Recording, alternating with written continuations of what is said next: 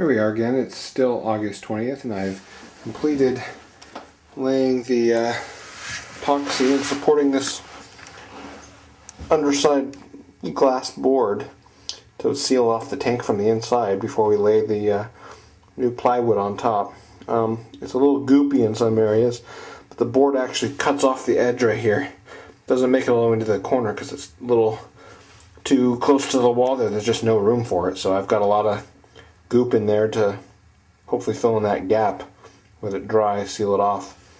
And before it dries completely, I'll definitely clean that all up. But there's that, and it's coming along. I've got the one on the other side that I showed you earlier, and see if we can't get these all done tonight.